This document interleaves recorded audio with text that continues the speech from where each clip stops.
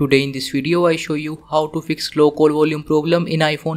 For this you have to open settings, scroll down to find accessibility and open it. Now you have to scroll down to find audio visual and open it.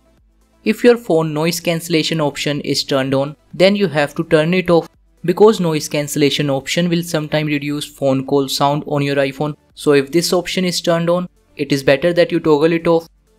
Now if you still having problem with call volume, then you can try this method in which you have to go back and swipe up to open touch.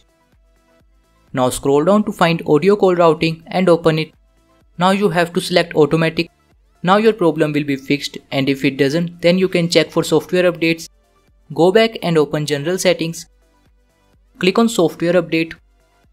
Now if you have any software update on your device, then update your software so that your phone will work properly. And if your iPhone software is up to date, then go back and scroll down to find transfer or reset iPhone and open it. Click on reset. Now click on reset all settings and reset your iPhone into factory settings. You can also check volume levels if you experience low sound on calls. Click on volume buttons and swipe up volume levels while calling. So this is how you can fix low call volume problem in iPhone. Thank you for watching this video. Please like this video and subscribe to my channel for more interesting videos like this.